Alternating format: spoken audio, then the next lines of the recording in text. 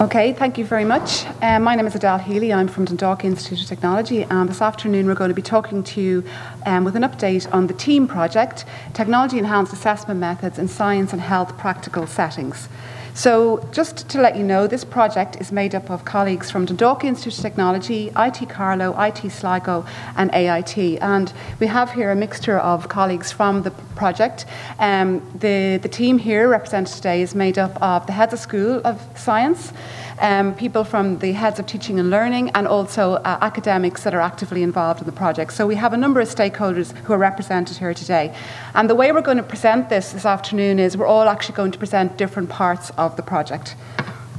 So really just at a high level, what is the project about? Well, I suppose we're trying to answer two questions. First of all, we know that in health and science programs, the practical element is really, really important. So the first question is, how can we realign practical classes to reduce over-assessment and develop essential knowledge, skills and competences, all of which are very important for graduates in these type of programs? And the second one is, how can we use digital technologies to promote assessment for learning in practical settings? We have a number of stakeholders involved in the project, as I've mentioned. It's being led out by the heads of School of Science in the four Institutes of Technology. We have engagement from the learning and teaching units. We have academics involved, student partners, staff from the library and IT departments, and also we have close collaborations with industry and employer partners. And that makes up the wider TEAM project group. We can broadly divide our project into three phases. The first phase, really, which you would have heard about in our June presentation, was a baseline review, seeing what are the best practice assessment approaches out there in science and health disciplines. This was informed by a literature review, stakeholder input from the students, and also input from the staff. Phase 2 then, which we are in the process of undergoing, and you'll hear a little bit more about that now, today, is about piloting and evaluating technology-enhanced assessment practices across all the four partner colleges so that we can start to look at the impact of these technologies. And the last phase, which we've actually been involved in part with over the last few months of the project, will be primarily about disseminating further the outputs of the project and sharing the very valuable resources that have, and we know, will continue to emerge from the project. So we have done a lot since June 2016, and my colleagues are going to speak in more detail about what we have done. We've carried out a project networking workshop. We have carried out a literature review. We're preparing publications on that. The project website is nearing completion, which I'll show you now. We've carried out an analysis of the data from science student feedback surveys, of which we got almost 700 responses, and we have submitted the findings of those abstracts to 2 conferences. We've also completed our consultation with industry, and we've identified priority themes on which we're going to continue in the project, and again we'll talk about that in a few minutes. So in terms of the pilot studies, the logistics are underway for those. We've ordered the equipment, we have recruited additional academics to be involved in the studies, we've put in place training plans, and at the moment we're getting ethical approval for the evaluation of these studies. Our project is really involving science programs and also nursing and health programs. So the science programs are in the active evaluation stage now. The nursing programs, they have decided to focus on one particular aspect, which is preclinical skills preparations. They're preparing those videos this semester, and they will actually do their evaluations next semester. There's our project website.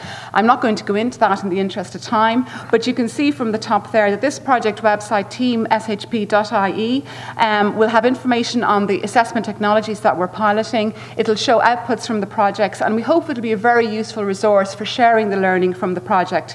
We've also set up a comment page within the website, which will allow other external partners or potential partners who might be interested in making contact with the project to do so through that. So I'm going to hand over now to Don Fowler from Athlone IT to speak about the project workshop. Thank you.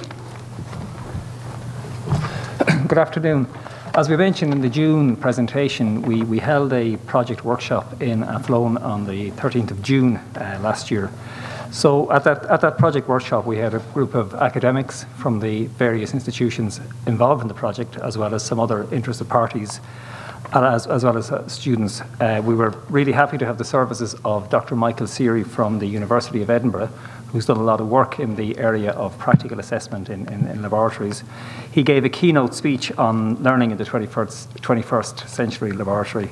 There were also a number of presentations from academics from the 4 institutions on their own experiences within the learning environment in the laboratories.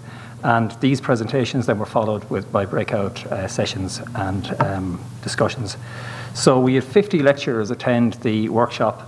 17 students and the 4 partner institutes of technology were there, as well as a representative from the Dublin Institute of Technology. We had a session of what we called team stories from the front line, where active academics gave an overview of their experience with technologies. So for example, there was one called "Is the Pen Mightier Than the Mouse?" for online grading with rubrics on Moodle. Adapting the electronic laboratory notebook for reporting science. So these were all very well received by the attendees, and all told it was a very successful day, and it sort of marked the start of the active part of the project. So I'm going to hand you over to Roland now to continue with the next part. Thanks, Don. So what I wanted to talk to you about was the pilots that have come from the information that we had discussed as a group collectively with students and staff at this workshop. We wanted to be as informed as we could, so we engaged with the literature, our student partners on the project. We had our student survey results that Edel mentioned. 651 students had completed information on the technologies and practicals. We engaged with employers and also the staff. And what was great about that workshop was it was collective. It was between the students and the staff working together that we got a lot of our feedback. And we analysed all this and came up with 4 priority themes that we wanted to use for our pilots. And those themes focus on pre-practical videos, videos as assessment, quizzes, electronic lab notebooks or e-portfolios, and then we had digital feedback or specifically rubrics. So just to show you the scale of what we've built so far, there are 59 pilots taking place this semester across the 4 partners that are going to involve 50 academic staff, and a total of 1,481 students are going to engage with these technologies that we want to pilot. So these are spread across the 4 institutes we've discussed as partners of the team, and we have academic leads as part of our team here on the stage that are in each institute. So there's a structure there to help roll out these pilots. There's a contact from the team in each one. When I split the pilots out per theme, just to show you, digital feedback, rubrics, ELNs, portfolios, videos, quizzes, you can see the scale. Now, one thing to show you is with digital feedback, you might think we're just having 4 projects as feedback, but feedback for us is very broad. We're taking a broad approach to what feedback is, and all of these approaches engage with feedback. Quizzes, portfolios, ELNs, rubrics, and so on. So feedback is something that we're embracing in all of these different pilots, but you can see the different types that people have gone to try and roll out. With regards to across the 4 partners, how many programs are involved? So just to show you the reach of the project, there's going to be 45 programs which will take on a pilot of one of these technologies and give it a go this semester, which will be evaluated. So that kind of gives you maybe the local approach in our 4 colleges. And I'm going to hand over to Jeremy, who's going to give you an idea of the national impact of what we're trying to do. Thanks, Ronan. Jeremy Bird, Head of Science at IT Sligo. So we defined 6 real areas in terms of national impact. First area is identifying and sharing best practice, and not only do we intend to do that amongst ourselves, but also we hope to utilise the Heads of Science Association through TIA, the Technological Higher Education Institutes Association. Cross-disciplinary capacity building through identification of priority themes. So these are the integrated science disciplines, so it includes areas such as midwifery, nursing and health, as well as other areas in pharmaceutical science and so on. Active student and staff engagement, where we have ongoing recruitment. We've currently got 45 programs included in this project across 4 ITs. Our peer network is very well established, so we have different discipline areas, and we hope to include those thematically, for example, in molecular biology. The project website is well on its way to being completed and launched, and this embraces case studies, screencasts, and so on. And presentation at national and international meetings. We have presented at the EdTech conference last June, NUI Galway. We are planning to present in April 2017, and we have submission into the ASERA conference in DCU this summer. I think there's something else to come up. So we have also publications. We have one from the EdTech conference in June 2016, from the TARC Malaysian conference on teaching and learning in 2016. I think there's a book chapter included in that. We're looking at, we have currently a submission to the European Science Research Association conference at DCU in August 2017. Hopefully that will be accepted. And at the University of Manchester, the Assessment in Higher Education meeting in June 2017. Dina.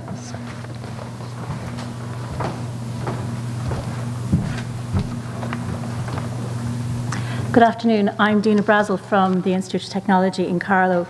So I'm just going to, make sure I get this. I'm just going to talk about how we have felt the project has gone to date. Now, we will be formally evaluating the project by means of a student survey. We're going to carry out focus groups between staff and students.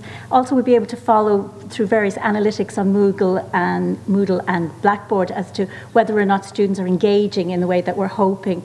On our website, as has been mentioned previously, we're going to have a comments page so people can say what they think of what our resources. So our own evaluation of what we've done to date is that the project is progressing on target. The engagement between the 4 partner colleges is ongoing and it's significant. We've had our workshop in June, but we've also been able to engage with other academics who've expressed an interest, and they're now willing to take part in the pilots. The collaboration between the different institutes is very real and it's very ongoing because we've divided each of the themes between the colleges, so we're able to speak to our colleagues in other colleges on particular themes. And we're learning from practices that are ongoing at the moment, and we really feel that we have a good community of practice at this stage. There is a wide group of programs. They're basically science programs, so there are commonalities, but we're looking at them at different levels, from level 1st year up to 4th year. And we're looking at what we can learn from the nursing programs as well as the science programs. And we've been invited to take part in the national seminar series that will be held in NUIG. And so we feel that this is a sustainable project because what we feel is that we have both a top-down, we've got the support of our heads of school. We wouldn't be able to do it without that. And we also have bottom-up support because we have our student partners, which were involved in many different stages of the project, setting up the pilots, and we have academics that are actually involved in these areas. So it's very much an organic project. And when we say dialogue and collaboration, it actually is, we are working very well together. We're using technology. We can't meet every month in person. We're using Skype with all its problems, but we are coming together. We're talking to each other. We're learning from each other. And we are building on our good practice. So just as an example, what we have done, and we think this is something that we will be working on further, is that we all had to produce a short little video of what team was about and exactly how colleagues would use videos. So we had to come together, produce these quick, short videos and give them out to our colleagues. And I think this is something that we can work on, make them better maybe, but we're finding that we can work very, very quickly. And that there is good practice there, and we felt that was very important to recognise the practice, but we feel this is now a framework that people can continue, and we feel this will continue when the project is over. 1 minute. Yes, so I will just finish here and pass on to Adele, who will give you the final. So really, I suppose, just in terms of going forward, we hope that we plan to embed these changes that we're going to put in place in our assessments into our programmes, and we'll use mechanisms such as curriculum development and programmatic review to do that. And we've already mentioned about the kind of dissemination and engagement that we have with the project. My last slide here is, we thought we'd put up here some response to the international panel from the feedback we got in June.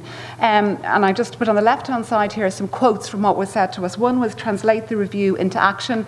So we think with 59 pilot studies, 50 academic staff and almost 1,500 students, there is real action on the ground going on within the project. It was suggested that we would maintain the engagement of staff and students, and we have done that by recruiting additional academics over and above what you see here today to the project, and we have constant ongoing student engagement at every phase of the project. And it was also suggested that we would create a suite of focused practical changes in assessment practice, and we hope we have achieved that by focusing in on the priority themes which have already been outlined to you today.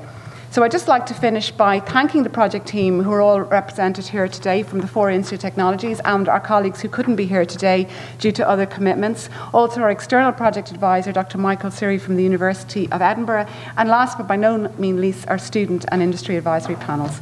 Thank you very much.